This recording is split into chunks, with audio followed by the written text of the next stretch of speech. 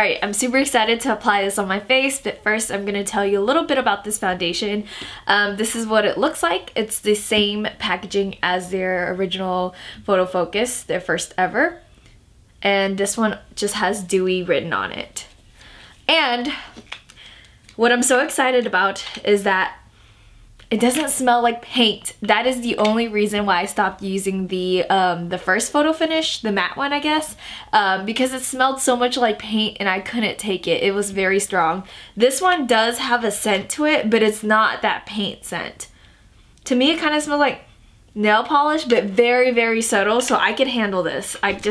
That paint smell was not good. So this foundation retails for $6.49.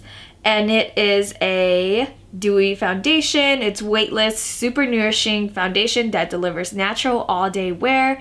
It's silky and creamy. The coverage is buildable from medium to full, and it is easily transitions from day to night wear. So this foundation is ideal for normal to dry skin types.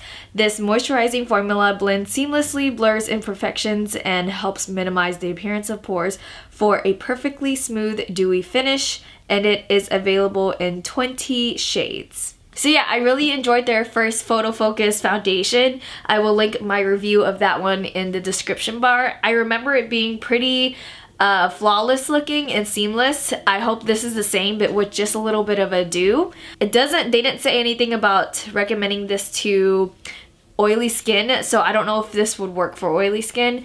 I have normal to dry skin, so this is probably perfect for me. Alright, so I picked up the shade Nude Ivory. It's gonna look a little light on me, I think, maybe. Let's see. Hopefully I shade matched correctly. Actually, oops. Before I put on foundation, I always put on a primer, and this is the Hourglass Primer Serum. I have to have primer. It really makes a difference for me when it comes to longevity. I really like this primer because it feels like oily, and that's really good for dry skin in my opinion. The applicator is still the same. It's that spatula applicator. Sometimes I wish it did come with a pump, but this is good too. It looks a little light, but I think we're fine. Okay, so this side I'm gonna try it with the beauty blender and the other side with a brush.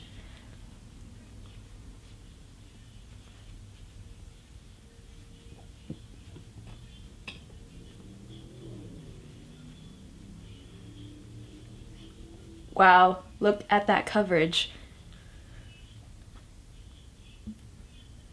It is medium to full, and I could tell already that it will cover a lot because I already covered most of my imperfections and my uneven skin tone, and it's blending out beautifully. No streakiness, and this beauty blender is not picking up a lot of it as well.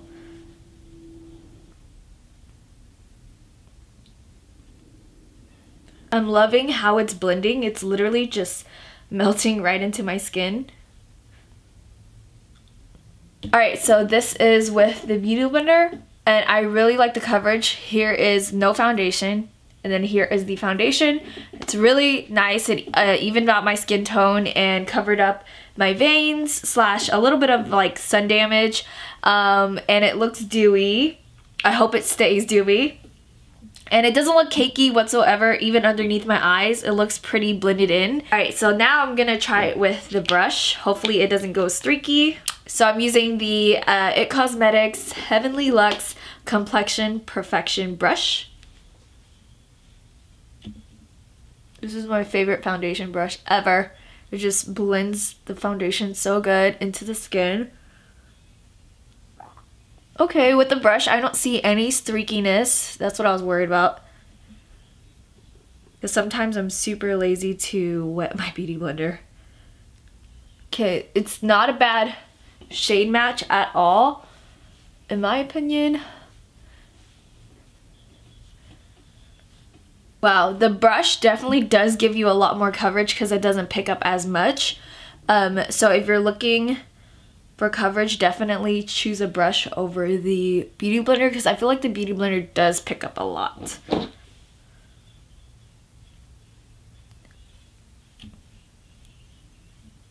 And then so far it's feeling pretty nice on the skin. It doesn't feel like I have anything on my face. It's pretty lightweight.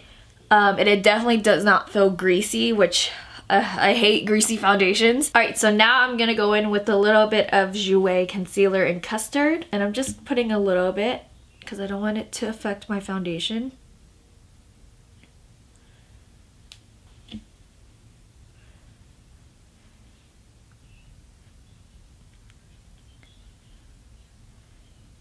And since I'm still trying to keep this foundation dewy looking, I'm gonna only set my under eyes and a little bit of my forehead because I do get a little oily there. I'm using the Charlotte Tilbury Magic Powder in the shade Fair. And it never goes cakey on me.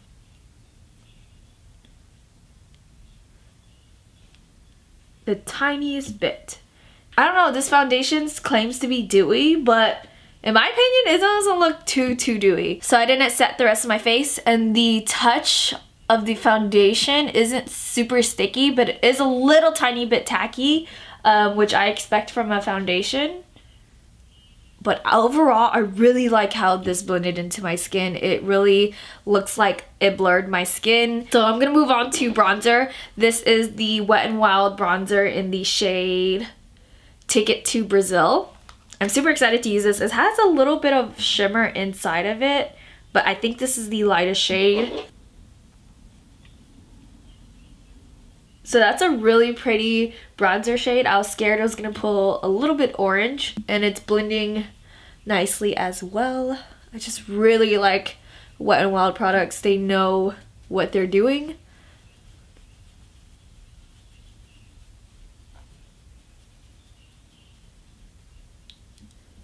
So for blush, I'm using the M Cosmetics Heavenly Glow Magic Hour. Just really love this blush. It looks so good. I love the shade too. It's like pink, but not overly pink.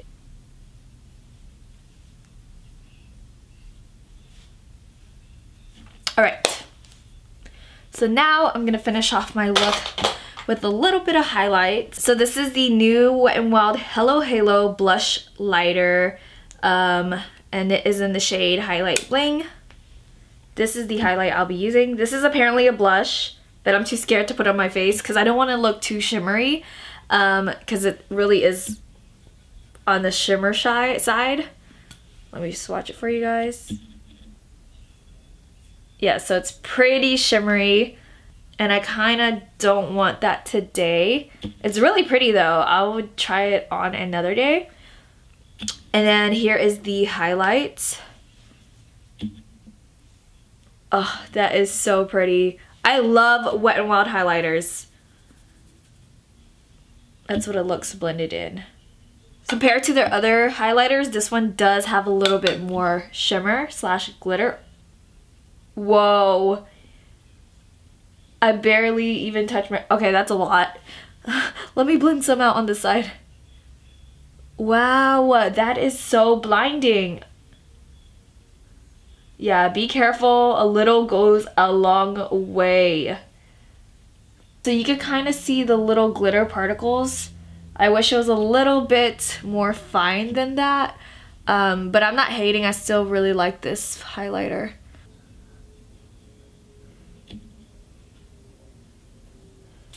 Literally, you only need the tiniest bit. Alright, and then now for lips, I'm gonna finish it off with the M Cosmetics Lip Cushion in Magic Hour.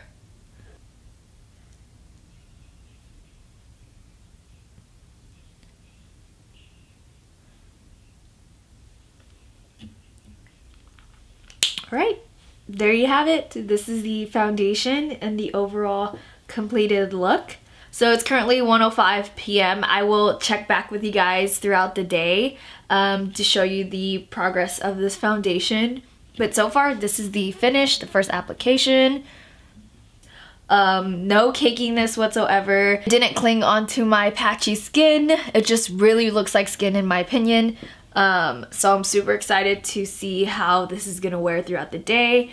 I will see you guys in a couple hours. Alright, so it is 4 11:57. I'm in my car right now, and it's been almost 5 hours since I've worn this foundation, and it looks so good. Like, it kind of looks like how I applied it. It wore nicely. It's not cakey. Didn't go into my smile lines yet. So yeah, this is a little check-in. I'll check in one more time at the end of the day to see how it wore, but at 5 hours, this is amazing. I already love it. It literally just looks like skin. So yep, I will be right back in a couple more hours. All right, so ignore the background. This is how I film my YouTube videos. But I'm gonna talk about the finish. It is 11:30. So it's been more than 10 hours since I've had this foundation on, and I'm looking in the mirror right now. So I really like the finish of it. It still looks the same. Besides the dewiness, I feel like the dewiness wasn't there. I'd say it's more of a satin finish because it's like in between matte and dewy. Definitely not a super dewy foundation. And yeah, I will continue to wear this foundation because for the price, you can't beat it. And it feels great on my skin and looks great. So I will keep you guys updated if I continue to wear this foundation, which is most likely going to happen because I just really like the outcome of how this wore and how it feels on my skin, and the price point as well. Like, Wet n Wild, it's great. Wet n Wild is great. So yeah, thank you guys so much for watching my video, and I will see you in my next one.